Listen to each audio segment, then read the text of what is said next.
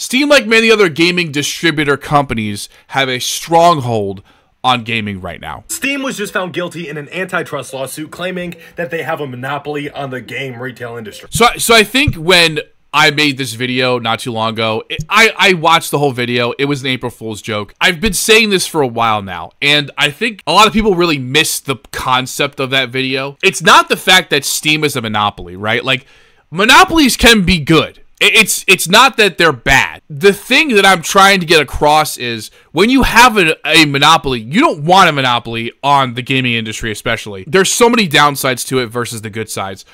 But the thing is that Steam, yes, Steam has a good product. They've done a good job at what they do. Okay, that's fine. That's all good and great.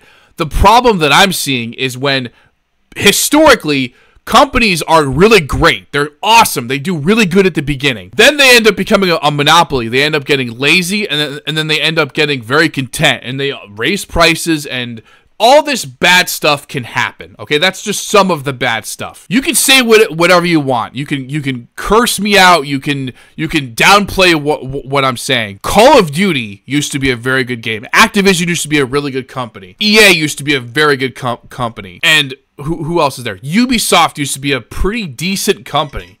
But then as time progresses, right, things start to get worse. Games started to get worse. Every title started to feel the same. Everything was it's all about money now. It's all about how do we manufacture this? How do we make this go faster?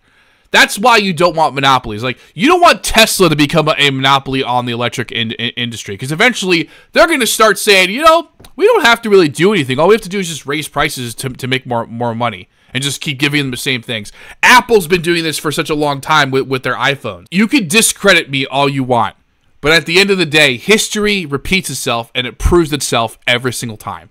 Okay? I'm not trying to talk like a conspiracy theorist, but just look at the past. Just look at what's happened. Okay? There's still some innovation, sure, in the Apple iPhone industry, but like there really is not that big of a difference besides the camera size on my phone versus my wife's new phone. Like, this is an Apple, this is a iPhone, I think 12 or something. She has like the 15. There really isn't that much of a difference from it besides the camera size, like the lens size and how great the camera looks. That's it. Samsung's the same way with their phones. I mean, honestly, Apple has a chokehold over the mobile, you know, iOS industry as far as the App Store goes.